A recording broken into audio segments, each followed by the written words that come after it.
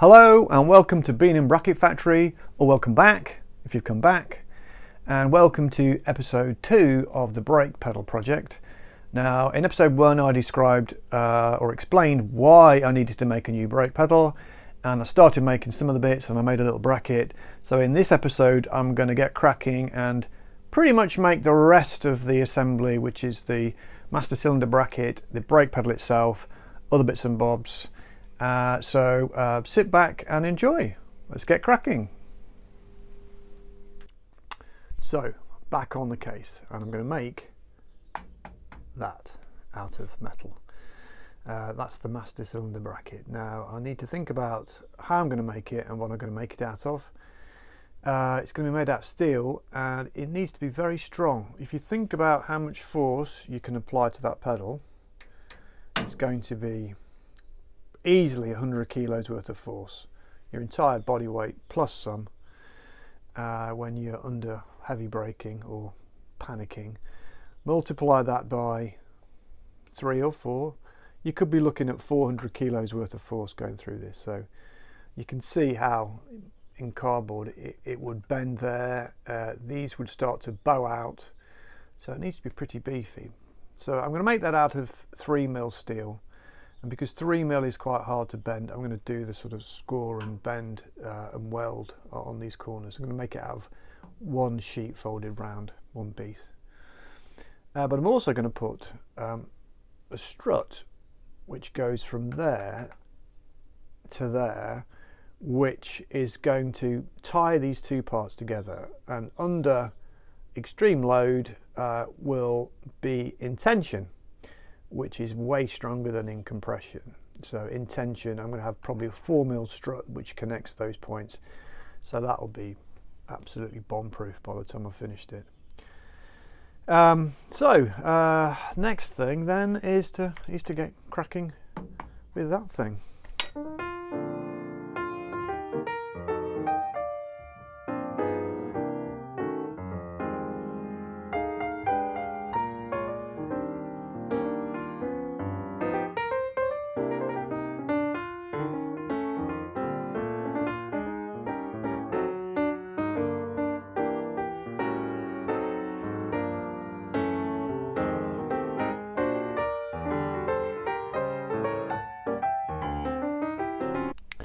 So the bracket's now made and it welded up all right, and it's reassuringly heavy. It's a good old solid thing. Obviously it's going to have the forward link, which is going to make it indestructible hopefully. So that's turned out all right so far. Obviously I've got the mounting holes in the base, so now it's time to stick it on the car.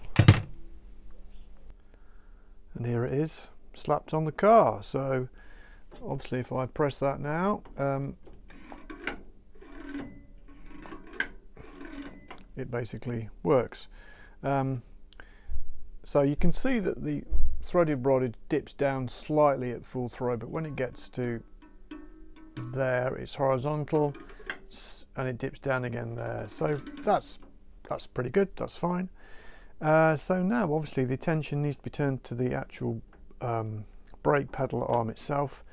Probably going to sort of Frankenstein this up a bit and maybe tack some bits and bobs on and work out how it's going to be, and then probably remake it. I don't know, we'll see. I'm sure it'll all unfold, it'll all come out in the wash, so crack on. So I've been working on the brake lever. So this is the evolution, this is how it's gone. That was the first prototype, that was the second one, and I changed the dimensions. And based upon that, I made this one out of steel. So what I've done to kind of make it evolve, I welded this chunk on the bottom. And the reason I wanted to do that was so that the foot kind of rocked on it as it pressed. So you don't want your toe hitting that bit, hence this bit sticks out. So on the strength of that, I didn't want to leave it as that one. On the strength of that, I made this pattern. And on this pattern I've made it a little bit wider because the strength effectively it's a girder. The strength in the girder is in its depth, and then if you've got it deeper you can stick some holes in the middle, and then that has evolved into that. So this is my final iteration of the brake lever, and I've put it in the car, and peel that off, a bit of masking tape, put it in the car, and my foot rocks over quite nicely. So quite happy with that. It needs a little bit more fettling, good word, fettling, a bit more filing, a bit more finishing. It's not bad. Another half an hour of fettling, and then what I'm going to do, where is it?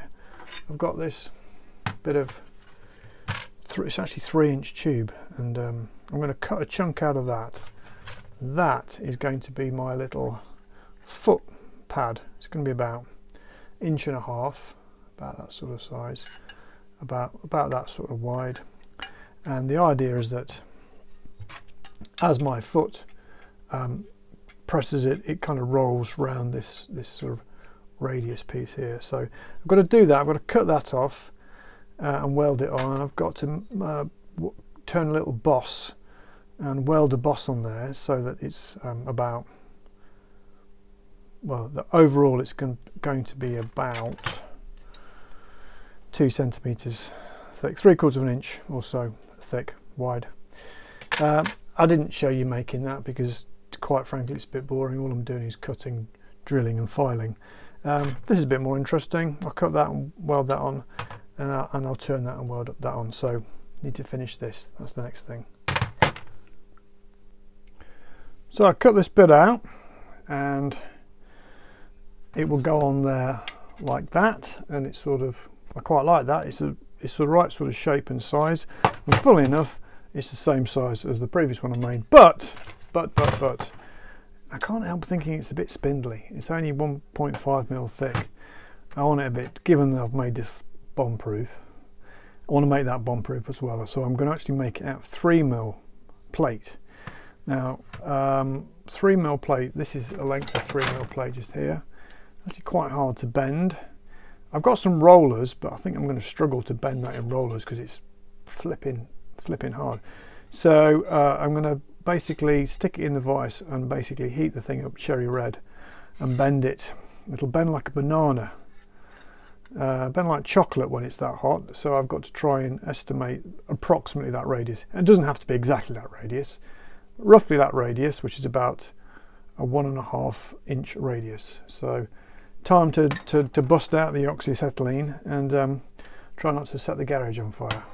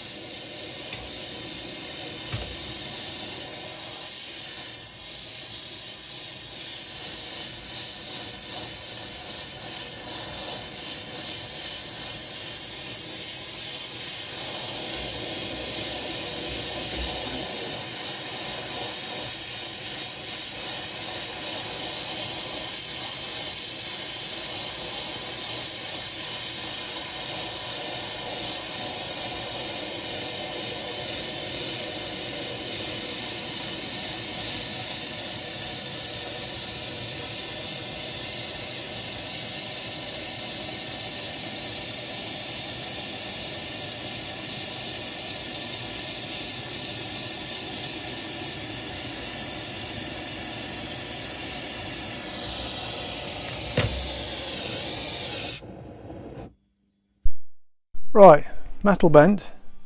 So without touching it and branding myself, I can just offer up that.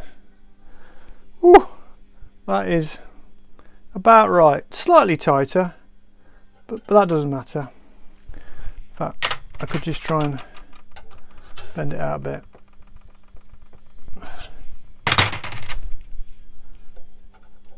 Yeah, that's fine. Actually, it's not tighter. It's not as tight. Go back again.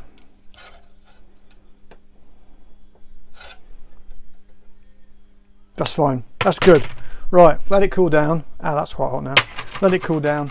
Cut it, fettle it, file it, weld it.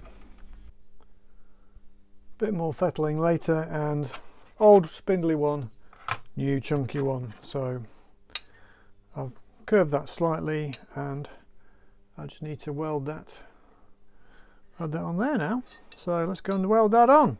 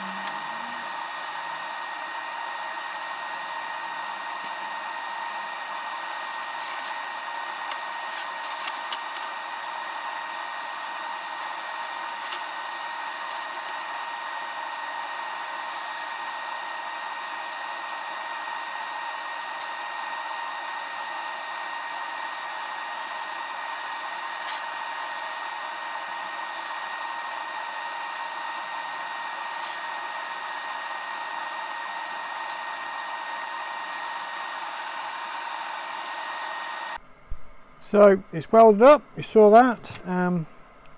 Quite happy with that. That looks all right, doesn't it? It's nice and solid now. And the only thing left to do now is to make a boss. I'm going to weld on the side of there to give it a wider pivot point. And the reason you can hear the lathe humming over there, it's the fan, is because I've made this. I turned up this boss and I'm now going to weld that on the side of there. You don't really need to see that because once you've seen one bit of TIG welding, you've seen them all. I'm going to weld that on now and then I'm going to try it on the car. So the boss is now welded on and quite happy with that. I actually did that after a couple of glasses of wine, so I think the moral of the story is drink more wine. So let's stick it on the car. And here it is, it's on the car. There was a slight comedy moment when I came to put the pedal on, and of course it wouldn't go through the slot because I welded a boss on the side, so I had to cut a little slot out of there, which is fine. Delayed me by about 5 minutes, so it's now on, and obviously press the pedal, works quite nicely. So the final link in the chain, and is a link, is to connect that, tie that to that, so that it opposes the opposing force. Yeah, it basically ties the two together. And I'm going to make a little bracket that goes across there out of some chunky steel and have a diagonal link welded which goes down and picks up this pivot point here. So that's the final step. So there it is, the bracket. As you can see, I decided that I would go more direct, not quite in parallel with that, but I'll go more direct to the bottom fixing and not the top fixing. And I'm quite happy with that. It's a nice sturdy thing, 3mm thick, and at the risk of repeating myself, if I'm pushing against that, this is opposing that push. So I think without that bracket I'll probably see some flex in the base plate. I don't know that for a fact, but my gut feel is that I would, so that's opposing that, and it's kind of taking the base plate out of the equation, to be honest. So that's all good. So what next? What next is that I have to paint all of these pieces because they're bare steel, and you can already see that they're starting to go rusty, because obviously I welded that, so it vaporized any oil, so it's now going rusty. So this all needs to be painted. Going to be in gloss black to go with all these other parts. I've got to hook up the brake line, so it's going to come out of here somewhere, and it's going to be a flexible hose which I need to make, and I need to hook it into the rest of the system. Probably make up some new brake lines using a brake line making machine. Got to reinstate the throttle linkage, which doesn't quite fit there anymore, so that's going to have to be moved or modified or something. There was a water header tank just there, that needs to be relocated. Well, probably I need to fabricate a new one, I think. So there's a fair few things still to crack on with, but as far as this episode is concerned, that's it for now. If you want to see any of that stuff, I don't think I've ever done any painting before. I'll tell you what my favourite paints are, which gives you a nice smooth black finish. Anyway, if you want to see any of that, hit subscribe, and if you like this, hit like. Please feel free to leave a comment, ask any questions, criticisms, all welcome. And that's all for now. Thanks for watching.